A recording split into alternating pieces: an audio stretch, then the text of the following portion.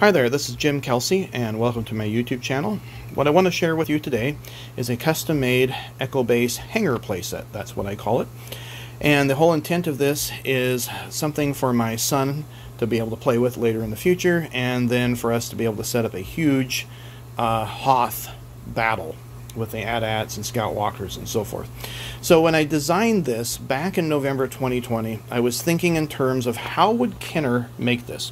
Well, they would make this most likely out of plastic and then use paper stickers, or they would have some cardboard backing. And so I looked into supplies, and then began the construction of this on paper, getting out measurements and so forth of how I thought things should look and the size of things. And then began ordering materials in December, and then began constructing it right after Christmas. And so it's taken about 2 months to do, and I'm really quite pleased with the look of it. It's meant so that way you can add on to it. So if you wanted to make more X-wing bays, or even across where R2 is here, add some snowspeeder bays, it could be done. So without further ado, let me show you some of the features on this. Now, I do realize that there are much more movie-accurate dioramas out there that are fantastic. I mean, absolutely amazing. And I use some of those as a basis for this project. But again, this is supposed to be a playset, so it's not entirely movie-accurate. And I use the excuse that most of Kenner's playsets were not movie-accurate either. Those of you that are familiar with the toys that Kenner produced, that absolutely love them like I do, you know that they were a lot of fun despite the fact that they weren't 100% movie accurate. So let's go through some details here. So it's made of, constructed of 1/8 inch plastic. So I bought a bunch of styrene plastic, 12 by 24 sheets, cut them to fit, and then everything is held together with 4-40 screws and nuts made out. They're nylon screws. And so it's very, very sturdy. In fact, I'll demonstrate that towards the end of the video. A guy can lift this with both hands just from the second floor, and you can totally move it from place to place. So looking over here, you can see a nylon screw there that's holding on this front fascia. There are nylon screws that are holding the sides together and so forth. So everything is constructed that way. And I began constructing the lower hangar bay first, and then the elevator area, which is right here, and then kind of worked my way to the medical bay, and then over to the command center. And each of these floor pieces slide out incidentally. So once you unscrew it from the bottom, you can just totally pull that out, and then the whole first floor is exposed. The roof is totally removable, so you can remove it for play if you want. There are 4 posts on each of the corners, and you can see that little post where it slides into the tube. And then I put some stickers on that just to sort of conceal it. Back there, the tube's very small, just right underneath that strap where you can see the nuts there. And then this side, they're very well disguised. They're behind where the medical bay area is. So looking at the details of this, I've combined a bunch of Hasbro figures with the vintage Kenner. I prefer the vintage Kenner, as those were the toys I played with, but I didn't include all of them. Like FX7, that one fit, the Hasbro one fit the base better. So we have the back to tank here, the medical area, a clear window that I added. There's the spot where Luke would be laying down. And back here, we have an actual sliding glass door. So I'll do my best to move that. It's got a little handle on the back side here where you can slide it. You can slide it from either side, so you can also move it from this side too. Just slides into that groove, and then that's hidden behind where the cupboard is. And over here we have the command center, and we have a bunch of Hasbro figures here, General Riken and McFarry and Torin Farr there on this display center, tactical screen. And then on this side we have where the computers are. I used Bondo on the underside of that, like auto body Bondo, to kind of give the construction of the snow, and then covered it with Snowtex, which you can get at Hobby Lobby.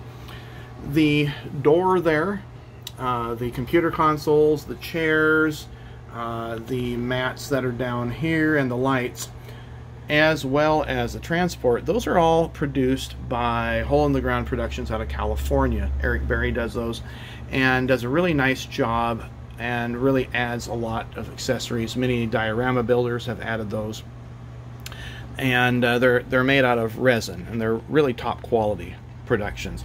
Very little pinholes in them. And the stickers were made by Frank Diorio. He has a website there where he shares what he's done at conventions and the dioramas that he has produced. So you can download those for free. His dioramas were much larger than mine, and so my wife was kind enough to scale them down, as she is very familiar with Photoshop and I am not. Well, let me talk to you about the elevator here. So I wanted kind of this hidden elevator for the troops to be able to get up and down. You know, again, it's a playset. Although this is not part of the Hoth playset, or I mean, in the movie, they didn't have this there. We needed some way to get up and down. So, and it's kind of fun for my son to work with. So, best laid plans of mice and men. Originally, this would tip out when I pressed there, but once I added the snow, it caught on the underside. And if I were to carve more out, then it would take away from its the being able to be concealed. So what I ended up doing was cutting a slot into the side, and then a guy can pry it out. You can see that little slot there. And I got a piece of copper tubing that I had on hand, 1/8 inch copper tubing, and then this slides into that little slot there, and then you can poke it out. And then you just use this, and voila, now we can do that. It's got a little clip made from Legos to hold that. And then this slides all the way back. And you'll notice there's a little spot there for the finger to be able to get into. And then we have our elevator. So now the guys can go up and down in it. It's got a little tab that holds it in place for the upper part. And then you just push it back, and it comes down. And there are little pegs inside. My wife designed the custom area on the inside of that. And you'll see there's the channels that it rides in on either side. Very simple. And there you can see the nuts and screws holding things together. I wanted things to be simple, just the way Kenner had done it back in the day. So looking at the hangar bay, we have our X-wings there. You can put snow speeders in as well. And then you'll notice that there are pegs put throughout, and these pegs are designed for the original Kenner 3 3/4 inch figures. Here is the Rebel Troop Transport, and this base here is two pieces that is hinged together. And so what I'm going to do is pause the video and put this into a camera and show you how it can easily fold up on itself in the support structure. So here we are. Here's the whole underside of this. You can see where the hinges are. And that X pattern is for support.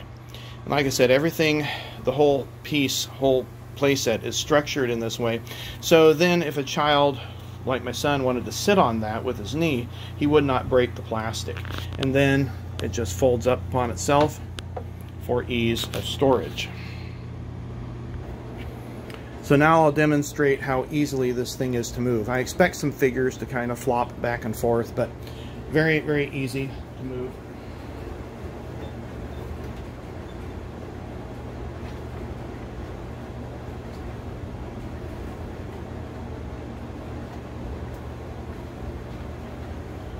So as I mentioned, the whole thing is very, very sturdy. It's heavy, but I think this will bring my son lots of years of fun. Thanks for watching the video.